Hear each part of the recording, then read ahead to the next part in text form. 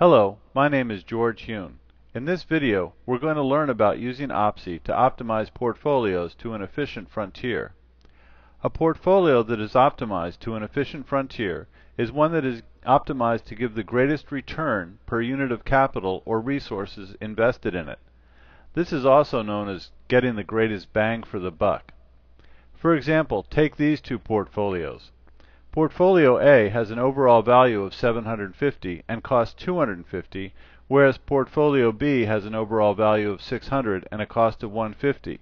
Now, Portfolio A does have a higher return, but if you look at the ratio of overall value to cost, you see that Portfolio B delivers 4 units of value per unit of cost versus Portfolio A, which delivers 3 units of value per unit of cost. So Portfolio B delivers the bigger bang for the buck than Portfolio A. Now, let's take a look at an efficient frontier for a 12-project portfolio. This chart shows how an efficient frontier is calculated. First, the overall value in the second column is divided by the cost in the third column to give you the value-cost ratio.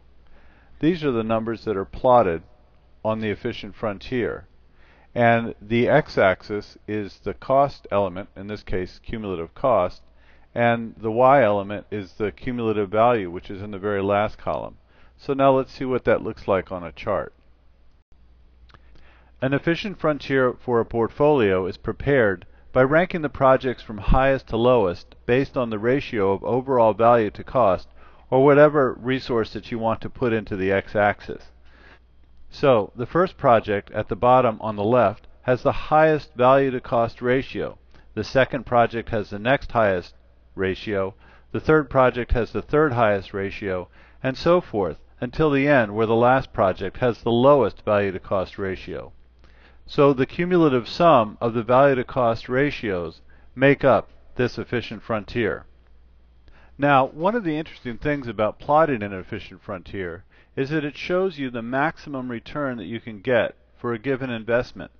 This means that for any given cost of X, you cannot achieve an overall value above the efficient frontier, and if you select a portfolio of projects for a cost of X, and the overall value of that portfolio is below the efficient frontier, then you know that there is another portfolio that will deliver more value for the same cost, or deliver the same value for a lower cost. In practice, most businesses and managers do not strictly invest along the efficient frontier because they have marginal capital that they want to spend for marginal return, even if it's not strictly along the efficient frontier. Furthermore, it is important to remember that an efficient frontier represents a single dimension in a portfolio. Therefore, when optimizing a portfolio along an efficient frontier, say overall value versus cost, you are not likely to end up with a portfolio exactly along the efficient frontier because there are other constraints that may be preventing it from being on that particular efficient frontier. For example, all the portfolios represented along this efficient frontier may require more resources than your other constraints allow or may exceed your risk tolerance. What Optsee does when it is optimizing along an efficient frontier is that it searches for high-value portfolios with the highest ratio of overall value to whatever is selected as the optimization attribute, such as cost or resources. So, let's see how this works. I'm going to assume that you have experience doing optimizations using Optsee, or that you've seen the previous videos on optimization so you understand the basics of how Optsee works. So the first thing that we're going to do is click on the Optimizer button on the Portfolio form to open the Optimizer list form. I'm going to click on New to open a new optimization form, and you can see that the form is already loaded with the optimization parameters that were used in the last optimization. Now I'm going to name this optimization Cost Efficient Frontier. And then I'm going to select the optimization attribute as cost. Notice that when I do this, the efficient frontier checkbox is automatically checked by default. Next, I'm going to select none for the dependency sets and then click Optimize to start the optimization. As before, the progress indicator displays the progress of the optimization. However, when you're doing an efficient frontier optimization, the maximums are not based on the overall value, but on a score for the portfolio value relative to the efficient frontier.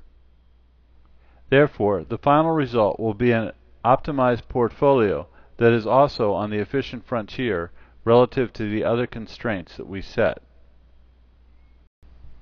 Like before, when the optimization is done, the results are displayed in the Optimizer Results form, and we can compare it with other optimizations.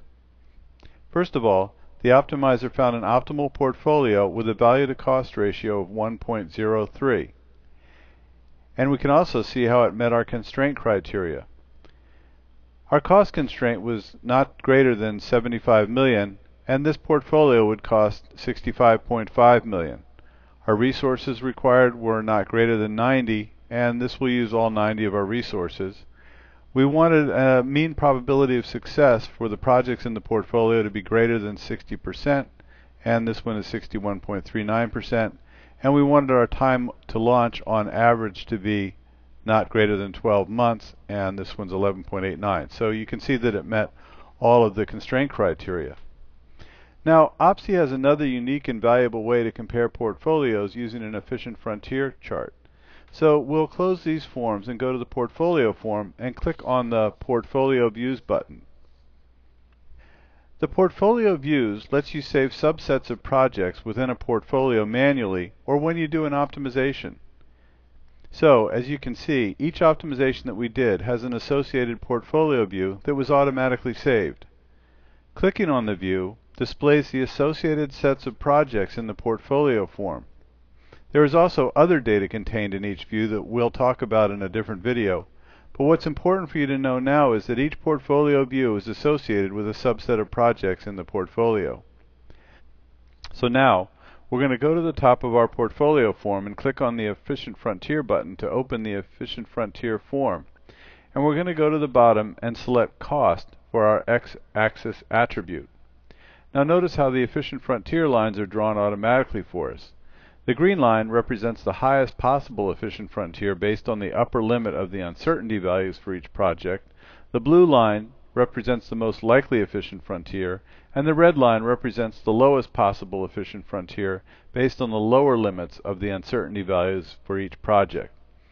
We can toggle off the high and low lines using the Display High and Low Frontiers checkbox. Now, we're going to return to the Portfolio's Views form and click on the Initial Conditions row. Notice that the representation of this portfolio is immediately displayed in the Efficient Frontier form so that you can see how it compares to this efficient frontier, and you'll also be able to see how it compares to other optimized portfolios. So now we'll click on the Cost Efficient Frontier view, and we can see that this portfolio is lower in overall value than the Initial Conditions portfolio. However, if we hold the cursor over it, we can see that its efficient frontier ratio is 1.04, whereas the Initial Conditions efficient frontier ratio is somewhat less at 0.97. You can also use this form to look at how portfolios compare with each other in other attribute dimensions. For example, we can see the efficient frontier for overall value versus resources.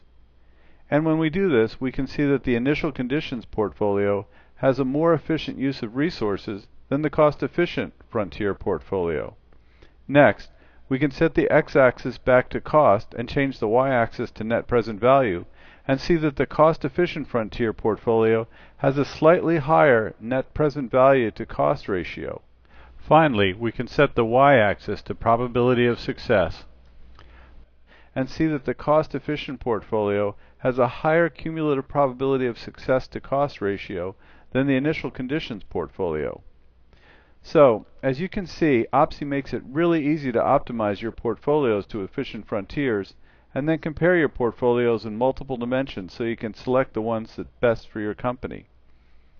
You can learn more about how to use the Efficient Frontier chart and portfolio views to compare and contrast different portfolios in another video. In the meantime, you can try Optsee for yourself today by going to our website and signing up for your free trial. I'm George Hune, and thanks for watching.